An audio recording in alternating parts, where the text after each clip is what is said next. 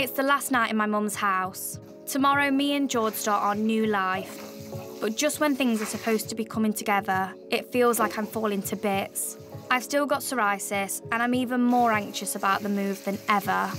This morning, I went to visit my doctor. Yeah, I've got some medication that is like an anxiety tablet, just because of like going out a lot. I am like, my chest is hurting and my head is like pounding because I am like getting all sweaty and scared for no reason, which I've never had before.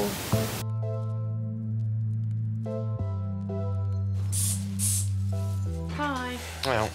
You alright? Yeah. So slow. So how'd it go at the doctor's then? She said it's psoriasis, which I did think it was, and Dad said it was as well.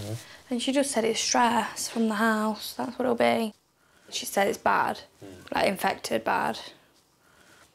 Could lose my hair, could be bald, which I would just pull with and get on with because I'm a strong woman. But yeah, there's a lot of things that could come out. My skin's all coming off, so. You'll have no skin. It could spread all over me. Nightmare, isn't it, like that? I love how you turn everything into a joke. What are you actually stressing about? Everything, like the house. I don't want to, I'm so Everything. scared. I've lived here all my life, like I don't know any different. Next time, sleep in your own room.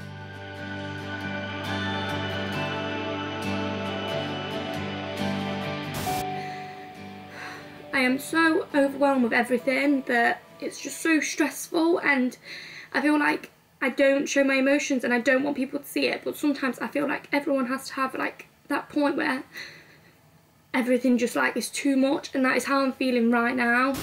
I feel like I always put my emotions to side when really I need to kind of like get it all out to someone, or like just be open about it because I struggle. That's where I am at the minute.